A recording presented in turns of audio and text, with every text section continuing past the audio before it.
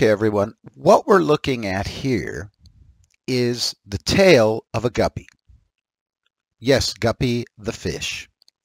This is a particular piece of video recorded many years ago by a colleague of mine.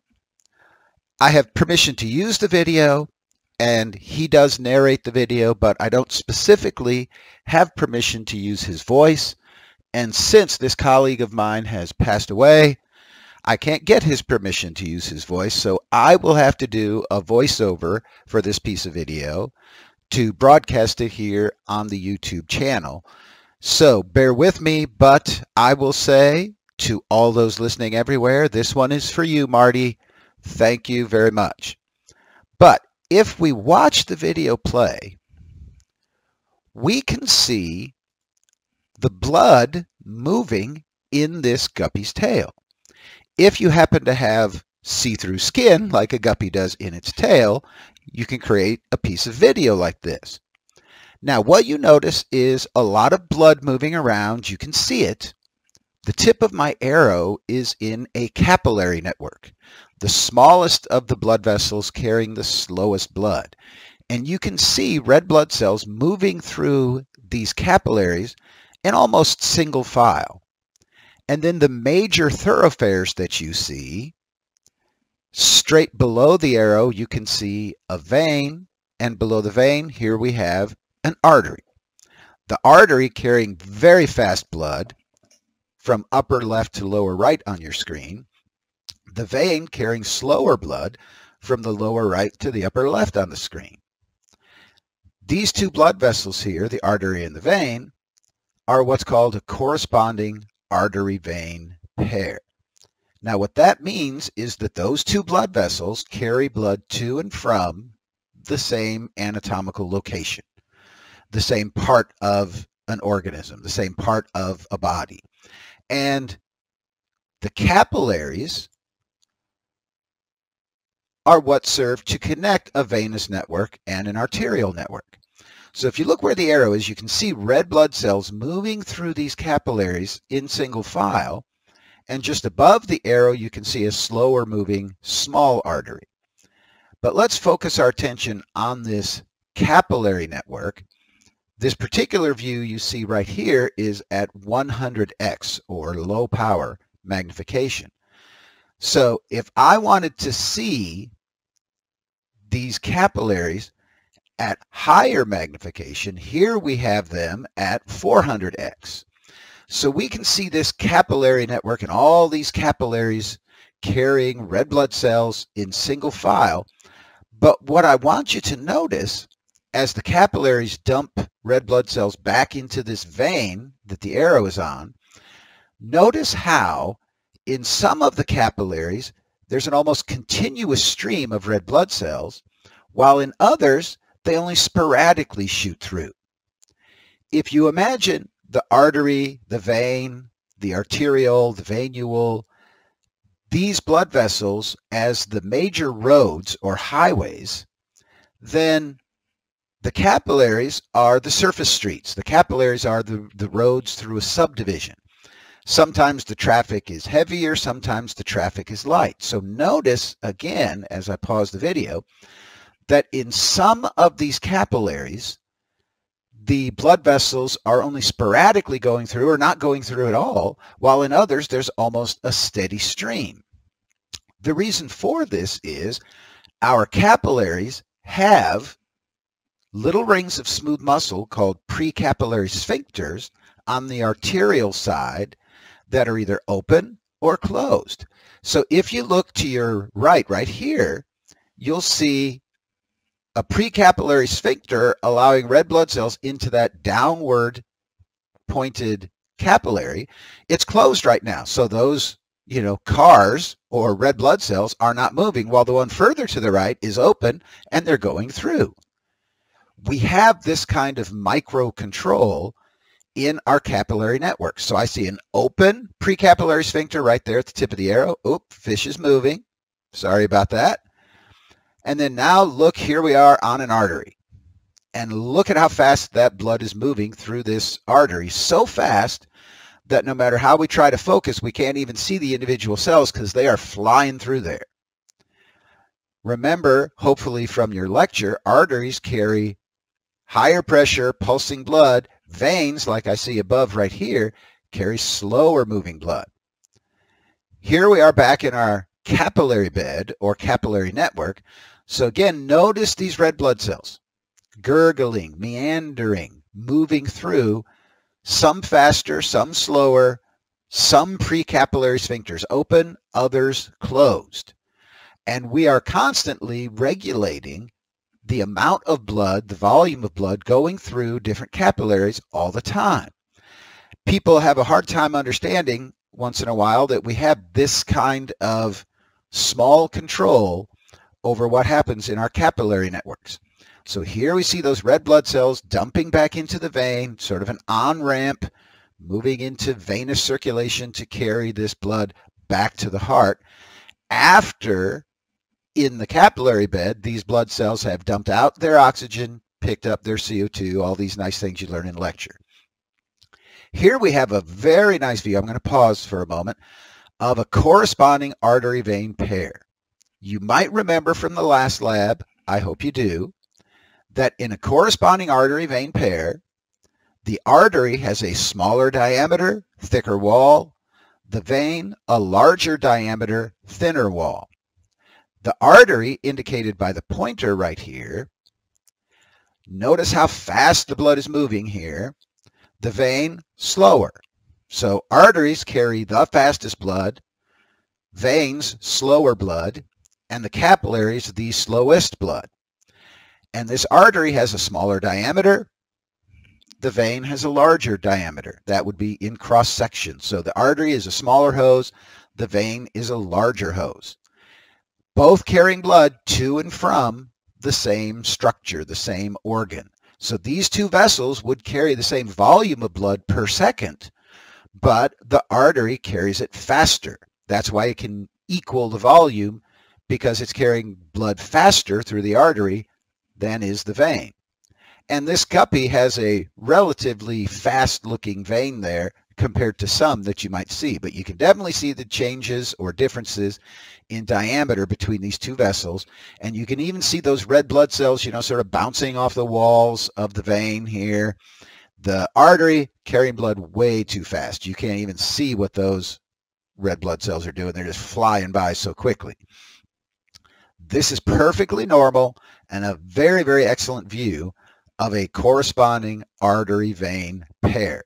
So again, arteries carry blood that's moving the fastest, veins the slowest. Here we have another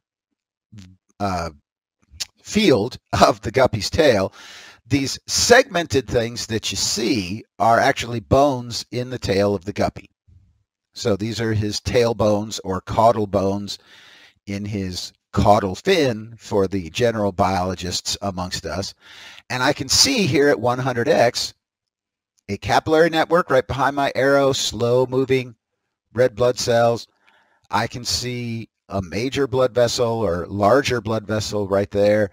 So if we can get this at higher magnification, we might be able to look for what is called a bifurcation or a splitting of an artery. So again, notice those bones. Don't get misled by those. What we're looking for are the blood vessels, a capillary network right here, and we've got sort of an unhappy fish. Sorry, but we're keeping him oxygenated, and don't worry about the fish. He's just fine, or he was when this video was made. But look at this capillary network again and see the type of control we actually have. We allow some red blood cells through it, then we stop. Then we'll allow more red blood cells through it, then we stop. Depending on the needs of the tissue, this is what we do. So as we focus here on this blood moving, we can see in this capillary network the red blood cells moving all around, dumping into that vein that you see in the upper left. You can see that blood in the vein moving back toward the fish's heart. So we see all these red blood cells moving around and around through this capillary network. There's an artery below the field that we just can't see in this view. But again, we see all these red blood cells tumbling through the capillaries. Remember, for your lectures, the capillary is the only blood vessel with walls thin enough to allow communication, exchange between the blood and its environment. So this is where the oxygen transport happens, through the capillary wall. This is where the CO2 comes back into the blood, through the capillary wall. Now, looking at this section of the tail, we got a new fish. What we will try to do is focus once again on some of these blood vessels, telling the artery from the vein and looking for what's called a bifurcation, a splitting of an artery, because arteries start out bigger and get smaller and smaller and smaller as we get farther away from the heart. You've probably seen that in lab already. I've already shown you that in some blood vessels. So what we have right under the arrow just to the right is an artery. See the artery? And then go to the right, and then it splits, forks, diverges, we would say, right here, because arteries split and split and split and get smaller and smaller and smaller until they become arterioles, which then lead into capillaries. Probably in your lectures, you've learned about elastic arteries and muscular arteries and arterioles and so on. So it's the arteries that diverge or bifurcate. It's the veins that converge, come together. So let's try to find a different spot here, because we have a sort of an unhappy fish, and we will look for a bifurcation, a splitting of an artery having a fork in the road. Let's keep looking. We're just looking around. So see the venous blood moving to your left, arterial blood much faster moving to your right in these vessels. And there, see it right there to the right. Let's get focused on it. I can see a bifurcation, a forking of that artery right about in the center of the field.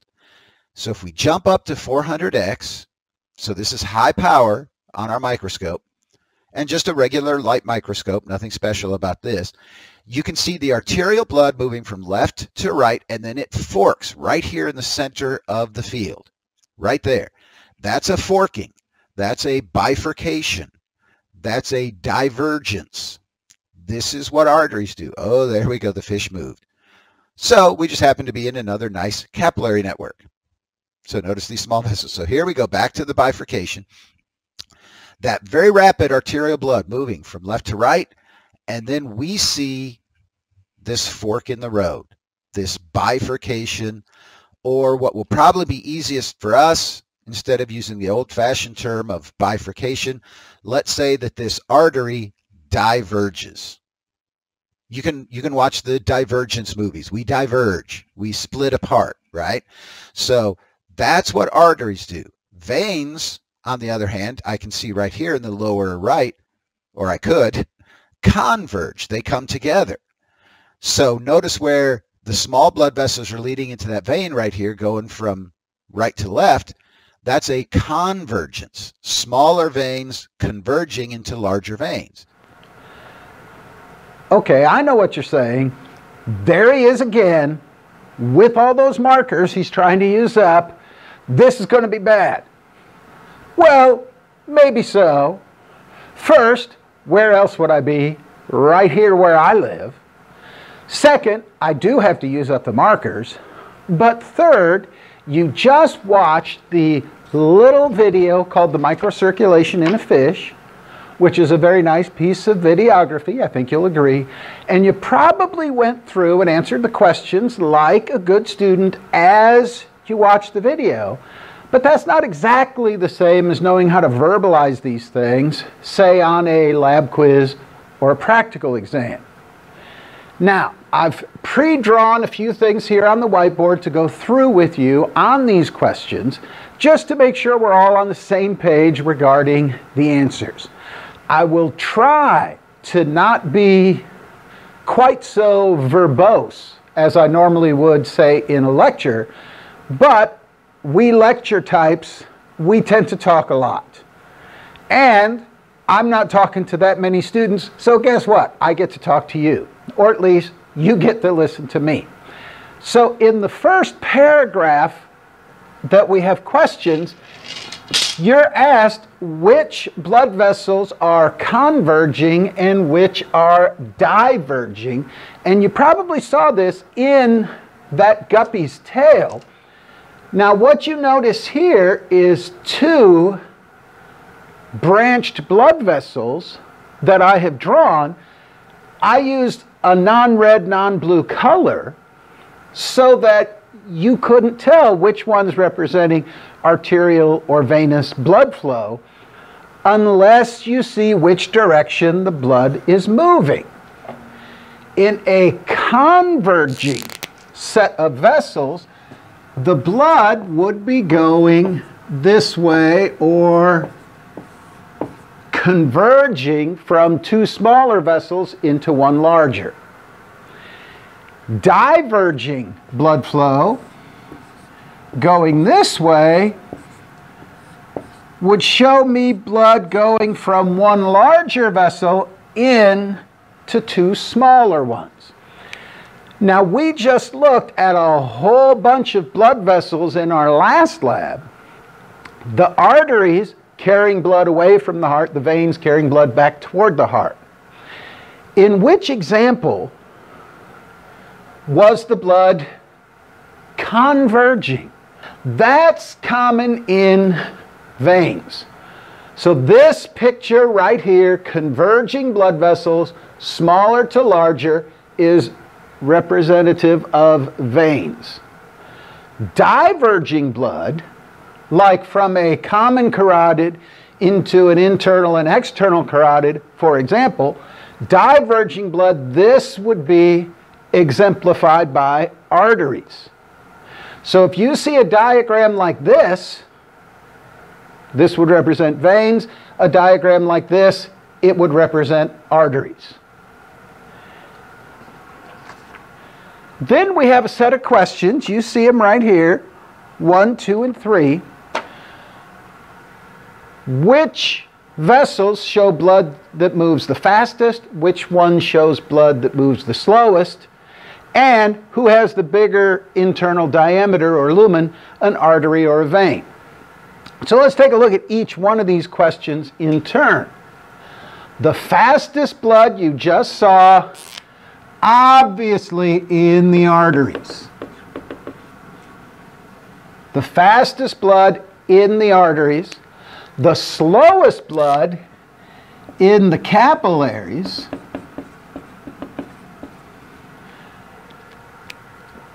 In a corresponding artery vein, which blood vessel has the smaller diameter, the artery? Which one has the larger diameter, the vein? Now you already knew this from lab number 2, but let's talk about this a little bit, and that's why I have shown you these 3 handy-dandy Duane diagrams: artery, vein, capillaries. We know just through straight memorization in lab number 2 that the artery is rounder, has a thicker wall, smaller diameter hose. The vein might even be oblong in shape, thinner walled, much larger diameter hose. And then the capillaries, tiny, tiny walls and tiny, tiny openings. Why then does capillary blood move the slowest? Now, there's a rule, and I'll try not to get too lectury here because I don't want to steal the thunder of your lecture instructor when they explain this to you, but as the cross-sectional area of a blood vessel, as the hose gets larger, the velocity of blood in it is slower. Now there's a couple ways you could think about this that would still get you to the same point.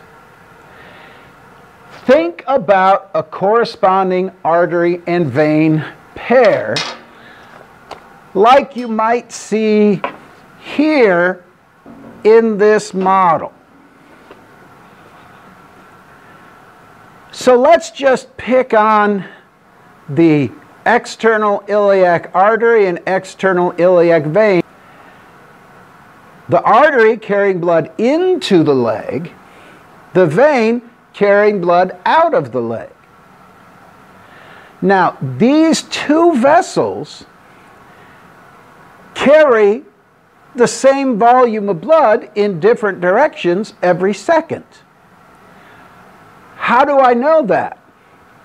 Well, if one of them was faster or slower than the other with regard to volume of blood, not meaning how fast it's moving, but if, let's say, the artery carried, I'm just going to make up numbers here, 3 liters of blood into the leg over some unit of time, and the vein only carried 1 liter out, do you understand what would happen to the leg?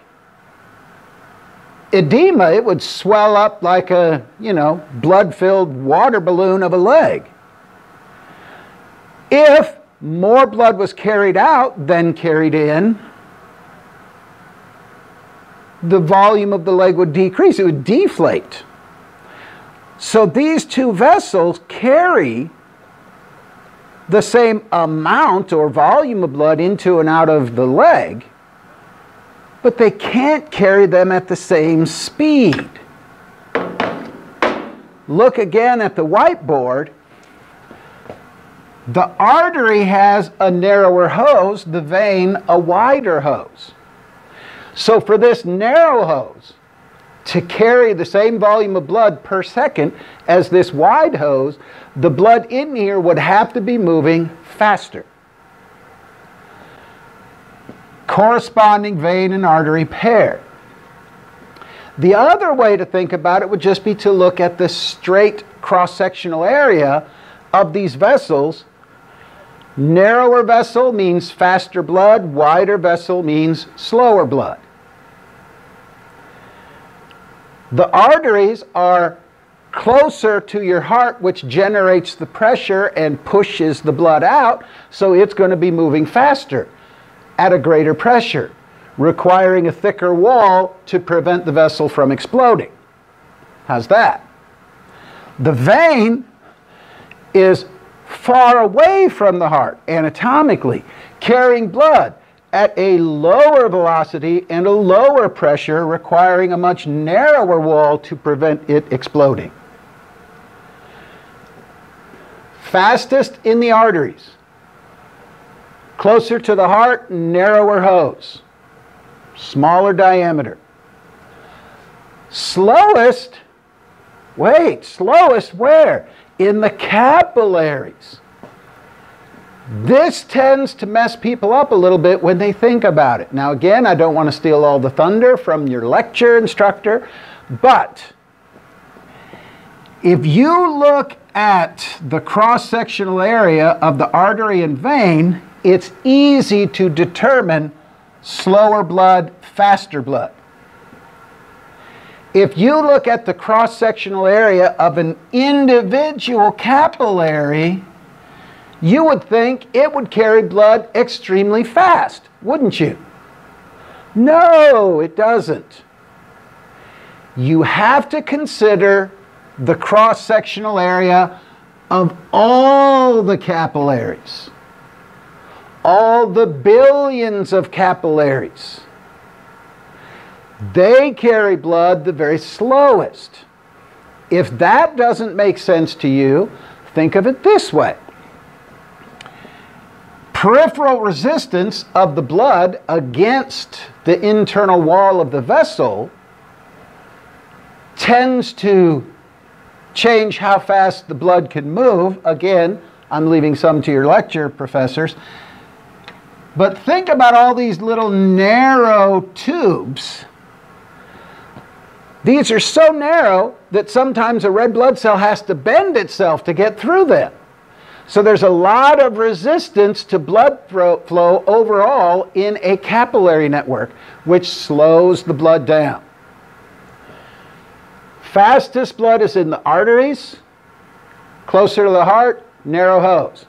Slowest blood in the capillaries, great peripheral resistance and great total cross-sectional area of the vessels. In an artery and vein pair, which one has the smaller diameter, the artery, which one has the larger diameter, the vein, but you already knew that. So the next item for us in lab number 3, you can find on page 1 is the volume pulse exercise, which is pretty straightforward and easy to understand once I explain it just a little bit. So I want you to look at this finger right here. Doesn't blood move into and then out of this finger, corresponding to my blood volume and my heart rate? You remember that. So as blood is pushed into my finger with each pulse, the very end of my fingertip enlarges because blood has just been shoved into the thing. So my fingertip does sort of one of these as blood is forced into it. That's a volume change. I can record that using a device called a plethysmograph. And that's actually how you say it. This is a plethysmograph. Many of you have probably seen a plethysmograph before at the gym back in the day when you could go to the gym or have a personal piece of exercise equipment. Those things that actually can monitor your heart rate while you exercise. They typically use a plethysmograph. A plate that you touch, something that wraps around a body part, and as blood is shoved in to that body part, say your hand, with each cardiac contraction, there's a volume change. And it corresponds to your heart rate. So the number of volume changes you have in a minute, like that, is your heart rate in beats per minute. So a plethysmograph can actually do 2 cardiovascular things for me. One, it can tell me how much blood is moving into my finger relative to pre-pulse and post-pulse. It can also be used to determine my heart rate in beats per minute by counting the number of volume pulse waves I have in a given period of time, pretty much identical to the way we did with the ECG back in lab number 1. So let me show you the high-tech methodology for applying this plethysmograph to my fingertip. I put my finger on the pad, wrap the Velcro strap, and voila, I'm done. So this little pad will record pulses.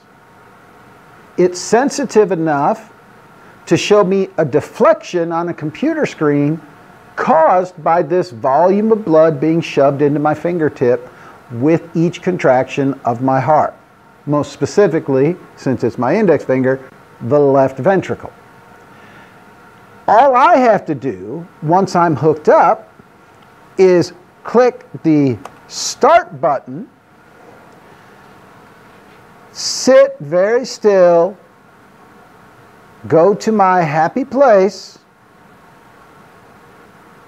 and let this volume pulse wave run. So I'm getting a nice string of volume pulses, and I will pause the machine and move the camera so that you people can see these too. Now we're looking at the actual computer screen for the volume pulses I just generated with a plethysmograph attached to my finger. So what you can see is a deflection up, then down, caused by the volume of blood being shoved into my finger over some period of time. This is called a volume pulse wave or a volume pulse trace. The height of the wave from base to peak is called the amplitude. Amplitude is the vocabulary term referring to the height of a waveform. The higher the wave, the higher the amount of blood that's moving into my fingertip. The smaller the wave, the lower the volume of blood that moves into my fingertip. I think that's pretty easy to understand. Also, you will notice down at the bottom, just like we had with the ECG, I have a time window. So I could take a known amount of time, say 15 seconds, and I could count the pulses in 15 seconds and determine my heart rate. So let's try it here from 10 to 25. This wave didn't get caught by 10. If I go straight up, so I have to start with this one. 1, 2, 3, 4, 5, 6, 7, 8, 9, 10 are on the screen right now that I can see.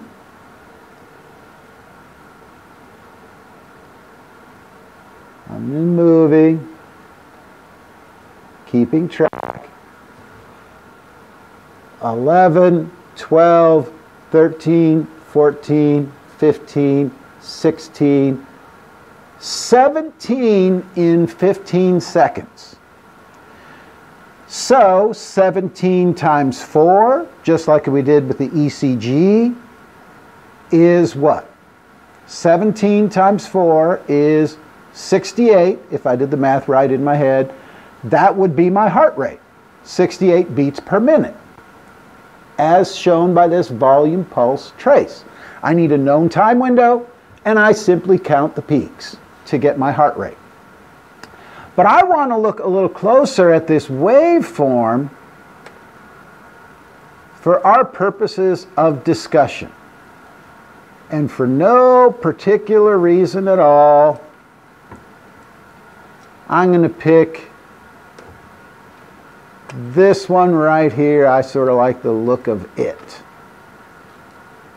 So the one you see slightly to the left there, this waveform right here I want to look at. So blood gets shoved into my index finger. The amplitude of the waveform is indicative of how much blood. But what's this little thing right here? This little piece of strangeness that I see right here. Notice this second little bitty peak. Is that just electrical noise? Well, this is right here, because notice that's not repeated everywhere. This one seems to show up consistently, doesn't it? What I want you to look at is on the falling part of this waveform, I have this little valley, this little gouge, this little trough right there at the tip of my pointer. That is called the dichrotic notch. I want you to look for it in your lab manual. That's a term. I can ask you to define it. I can ask you to identify it. I can also ask you what causes it. This little valley between the larger peak and the much smaller secondary peak is called the dichrotic notch. Remember that. Let's talk just a little bit about this volume pulse waveform with a couple Duane original drawings that you can see right here. So we can see this volume pulse. Maybe this one looks a little more like the one you just saw of mine. And what we see is the amplitude or height of the wave, we can see a dichrotic notch right here. In the other waveforms, I can see this one in a slightly different position. This one, which appears almost after the whole waveform is over, and in some volume pulses, you don't see a dichrotic notch at all. But when you see one, which again, remember, I can ask you to identify on a quiz or a practical the dichrotic notch, I can also ask you to explain to me what causes the dichrotic notch. Or, being more practical, I can ask you to select the answer for me from a multiple choice quiz which tells you what causes the dichrotic notch. I've once again drawn the histology cross-section of an artery. It's important to understand the cause of this dichrotic notch that you keep in mind the fact that an artery has an internal and external elastic lamina or membrane, as well as typically having a number of elastin fibers out here in the connective tissue supporting it. Why? Arteries carry pulsatile blood, blood that pulses, like that. And what happens as blood surges through this hose, of course, the walls distend. That's what we see as a volume pulse deflection, caused by the contraction of, in a peripheral blood vessel, the left ventricle. So, that's the volume pulse wave. But why a second peak which creates a trench or a trough between them? Well, that's explained by the elastin content in this vessel wall. The dichrotic notch is caused by the elastic recoil of the arterial wall.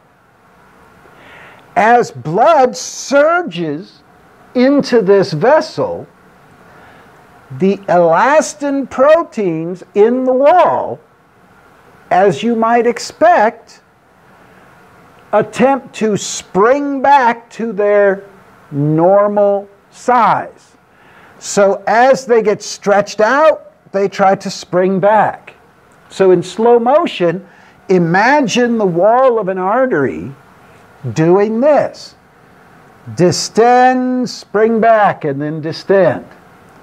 Distend, like that.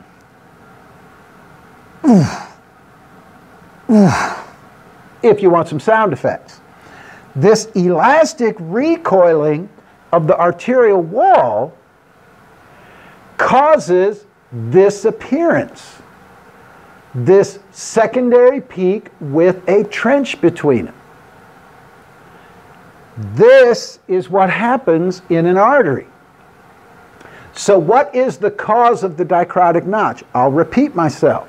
It is caused by the elastic recoil of the arterial wall. Do not get confused in your textbook or some online source where they say the dichrotic notch's position, its size, might be affected by respiration. Might be changed by. That doesn't mean it's caused by. Some people always look for that to be the cause. No, respiration does not cause the dichrotic notch, but it can influence how it appears. So the cause of the dichrotic notch is the elastic recoil of the arterial wall. Notice, typically, the upslope is steeper or takes less time than the downslope on a volume pulse wave. Not always, but you generally see that. The reason for this is because the upslope is caused by the contraction of the myocardium. This is an active, fast process. The downslope is related to relaxation, which is a passive process. You just let it happen. I won't bore you with all the information about sarcomeres and all that stuff like we had back in 223, which was big fun. But you don't need to worry about it now. The upslope is typically steeper. Downslope is typically more shallow or gradual because it's a passive process. And the dicrotic notch right here caused by elastic recoil of the arterial wall. Sorry if that's a little too lecture-y for you. So here you see an active run of volume pulse waves. I have reattached the plethysmograph to my finger, and you see that the volume doesn't stay exactly the same all the time. We do have the ability, and we do change the volume of blood that goes into our finger or any other body part for any number of reasons at any given moment. In fact, I'll just show you a couple things here and try to explain this a little bit to you. So what I'm going to do, you can't see me because I'm off camera right now, is I'm going to simply stand up out of my chair without allowing my hands to move around any more than they have to. And I want you to watch this volume pulse waveform and pay particular attention to its height, its amplitude.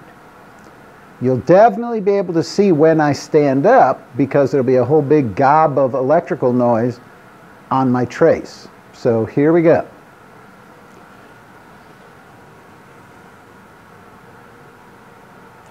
I'm standing now, and keep watching this waveform.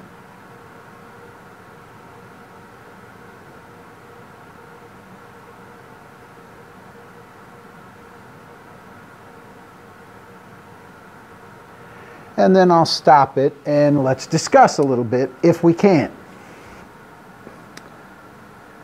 So I will use my controls and scroll backward. I can see the point where I stood. I'm going to go all the way back to the start of this particular trace. Boy, I let that run a while, didn't I? Unless I already zipped past. Okay, there it is.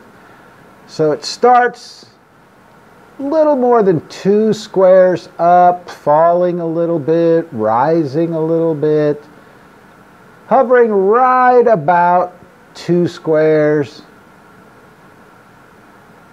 increasing a little bit, increasing. Now it's almost 2.5. And then notice it starts to fall, back up, down. This is normal, totally normal. Now let's look for that point where I stood up, right here. This is where I stood. And you can see that the volume pulse wave goes way up, 3 squares tall, and then immediately starts to fall.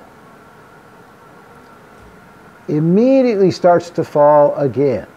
This would be totally normal right here. What happens to a person's volume pulse wave after they stand? I have a very short-lived increase in amplitude, and then it immediately starts to fall back off again. What's the explanation for this? Well, of course, you have to remember that the volume pulse wave is related to the volume of blood going into pointer here. When I stand up, I had a sudden increase in blood volume. My heart's pumping a little harder. I just stood up, but immediately it starts to fall off a little bit.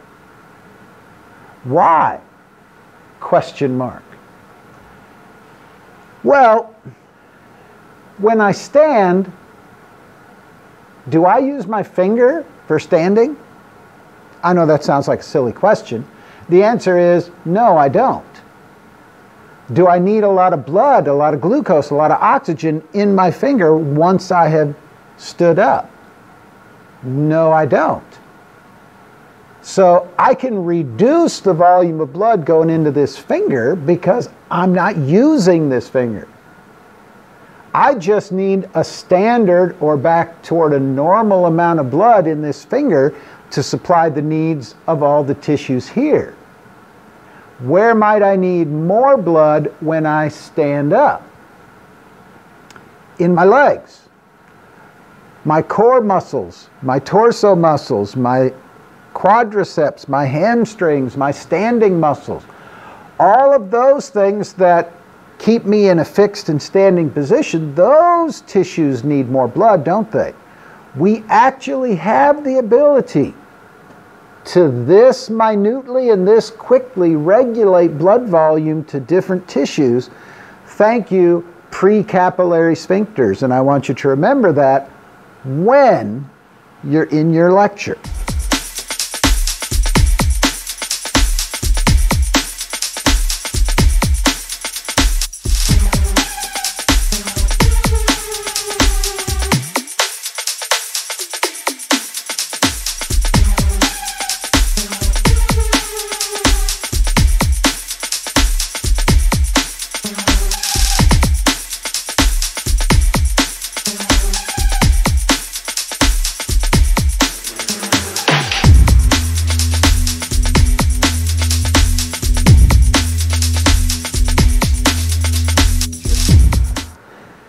We also have an experiment requiring a beaker of cold water right here and a beaker of hot water right here into which I dunk my fingers.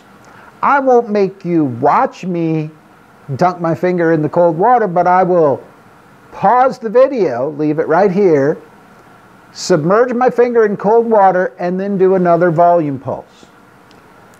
So I've just submerged my finger in the cold water for a minute, and I'm going to start another volume pulse trace. Yes, look at this. You can compare the pre and post soak volumes. So what happened to the amplitude of my volume pulse wave after placing my water or my finger in cold water? It greatly decreased, didn't it? Usually the results aren't quite this good. Maybe it's just because I'm here and there's nobody in the room with me, nobody asking me questions, things like that, but this is quite a good result. Pre-cold soak, post-cold soak. Now let's try warm water for a minute. So now we have post-soak volume pulse right here. And you can see definitely that the volume pulse wave has increased in size somewhat. Not a ton, but the finger hasn't completely warmed up yet again. It's on the way to warmer, or as warm as it was before. Maybe I should have soaked for a little longer, but you'll notice as this thing runs, it is getting larger. There you can see it's continuing to warm a little bit, my finger. So what accounts for this? And notice these nice dichrotic notches you can see in a few of these waveforms.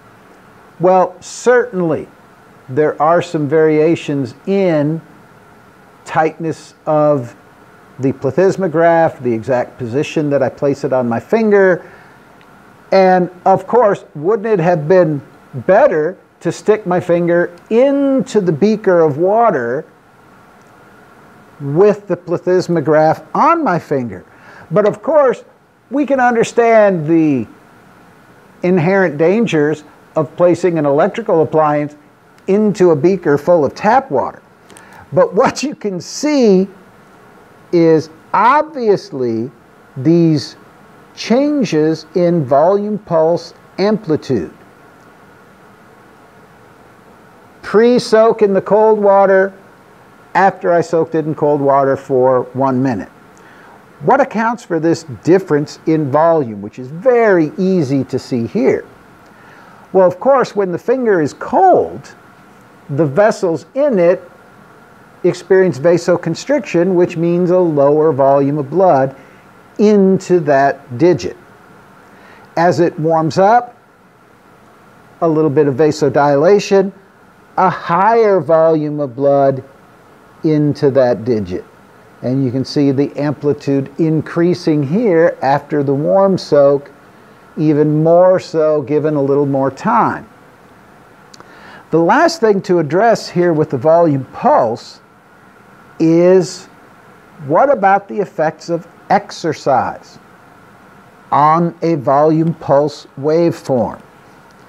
Well, given that the plethysmograph is attached to my fingertip, a key question would be, is my fingertip being exercised? So let's do a little run here, volume pulse run. Get some very good volume pulses going here. You see those. And then I'll stop the recording.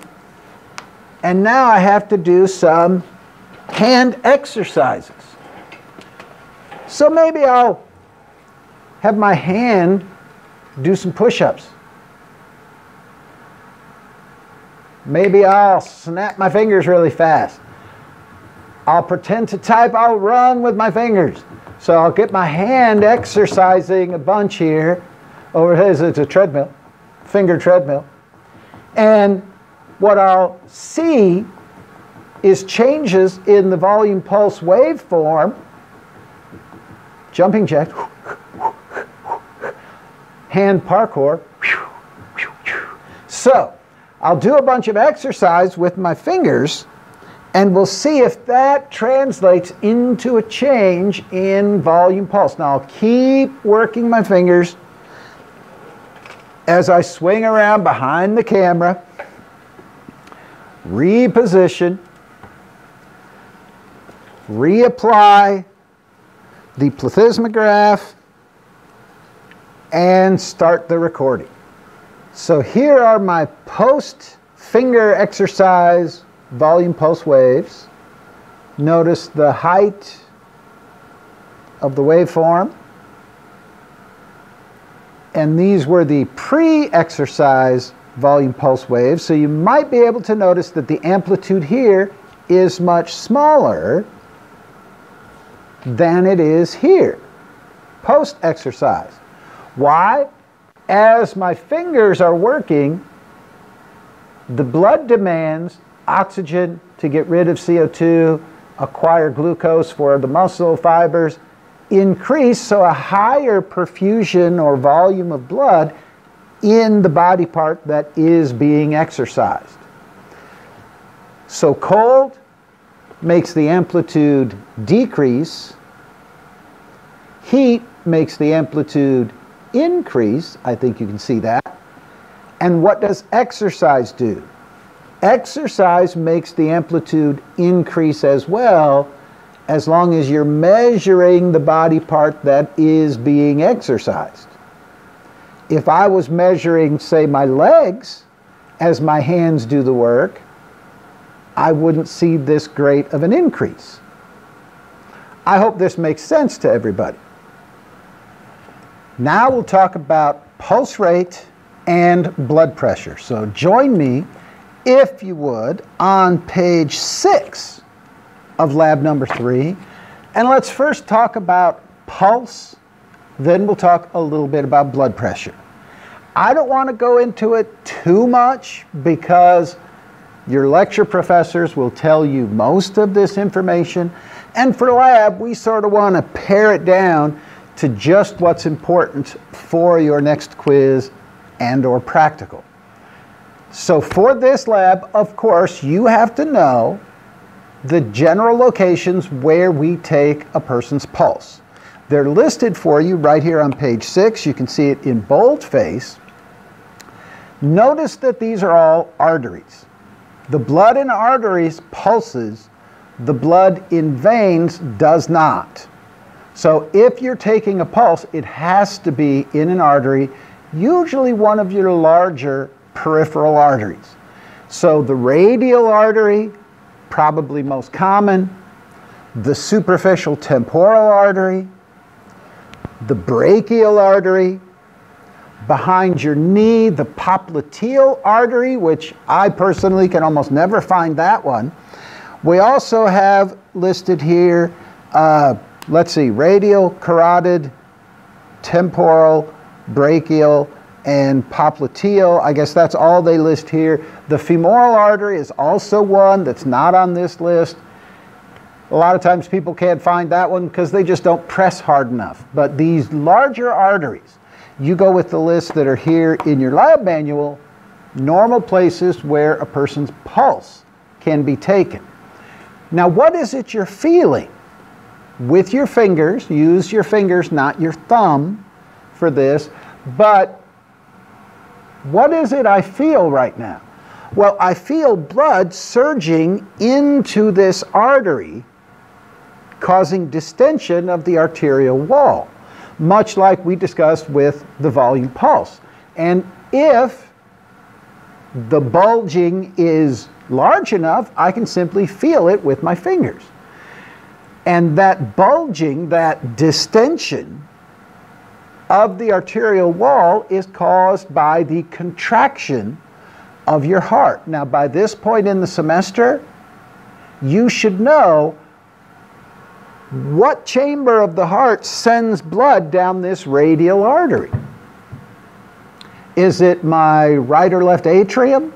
No, of course not, because they pump blood down into the ventricles. Is it my right ventricle?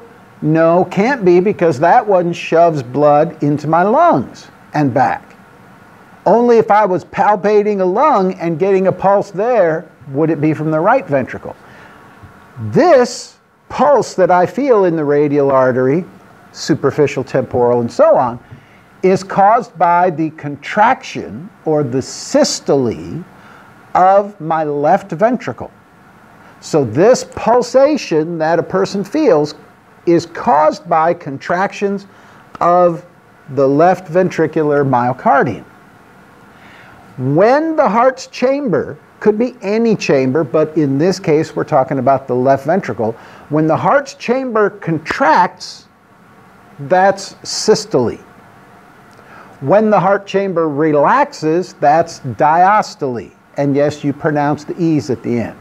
So if you were to turn the page with me and you see the bold-faced terms systolic pressure and diastolic pressure, these are the two pressure values you see in a standard human blood pressure. Like this, 120 over 80. With 120, the top number, being the systolic pressure.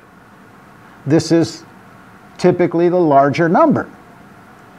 The lower number, the 80 in this case, the diastolic pressure, created in an artery from that left ventricle. And I want you to notice in a different color, in pink here, I wrote the unit that goes with this blood pressure. You can't just say 120. 120 could be anything. Your hourly salary, your age, whatever. Until you put a unit after the number, it doesn't mean anything. So 120 millimeters of mercury. Millimeters of mercury is a unit of pressure. It's actually related, an old-fashioned sort of unit for how far a column of mercury actually moves in a small glass tube.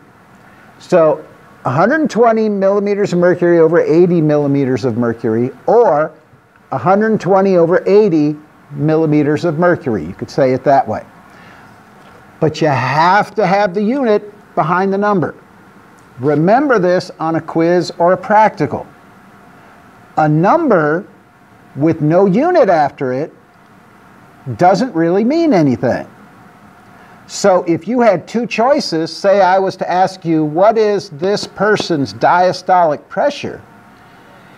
If one answer selection is 80 and another one is 80 millimeters of mercury, you have to pick 80 millimeters of mercury. You cannot pick 80 with no unit at the end.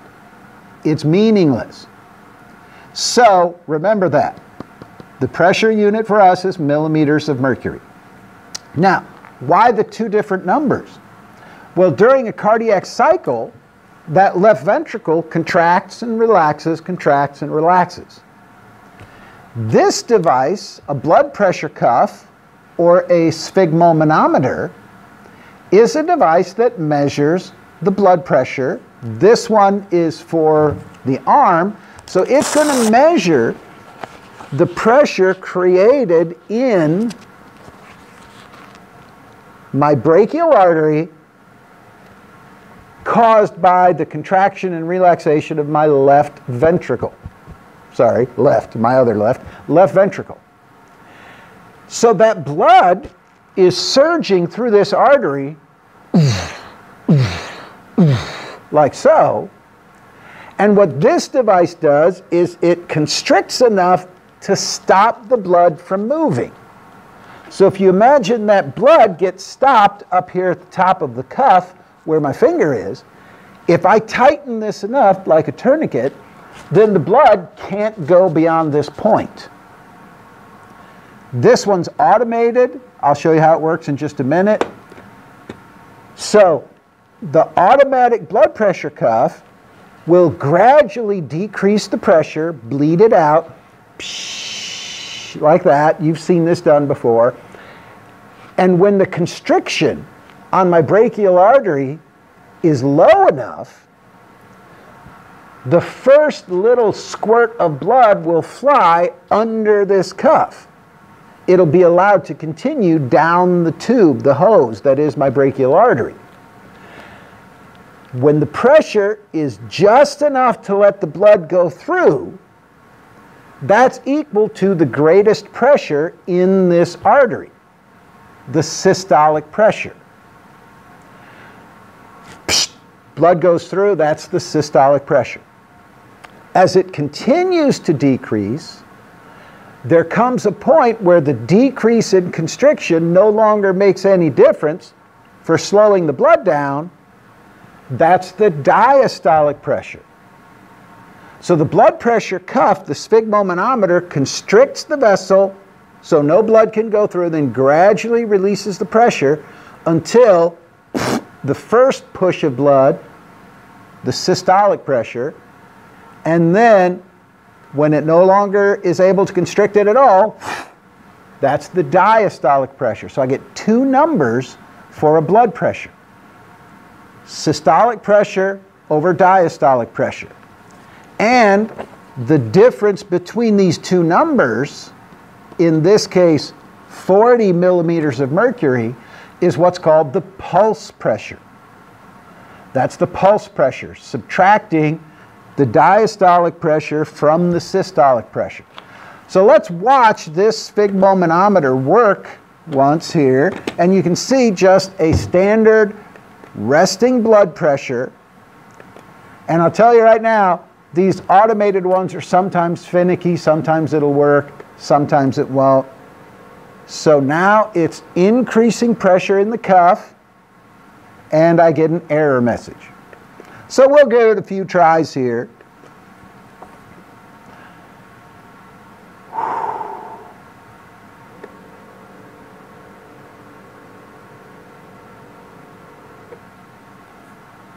Another error message. Third try, and of course I can edit all this out so you wouldn't see any of it if I want to. But it might be important to understand how real life works, the real collection of data. Another error message. All right, so I have to go to my happy place, put the cuff on a little better, and stay calm here in the lab.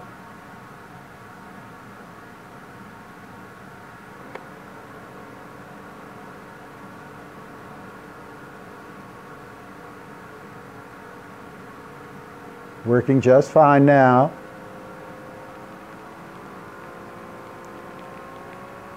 So we're going up 120 millimeters of mercury, 150, 160,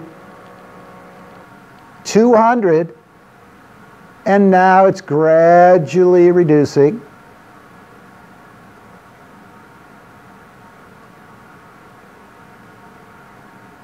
until such time as it stops. And now we have a blood pressure. So here's a resting blood pressure, 133/70. 133 is the systolic pressure, 70 is the diastolic pressure. The pulse pressure would be the difference between these two numbers. And you see my heart rate, my pulse rate down here, 62 beats per minute. A regular resting heart rate. Now the blood pressure cuff's kind of finicky, have to do it several times, but a resting blood pressure, systolic, diastolic, and heart rate.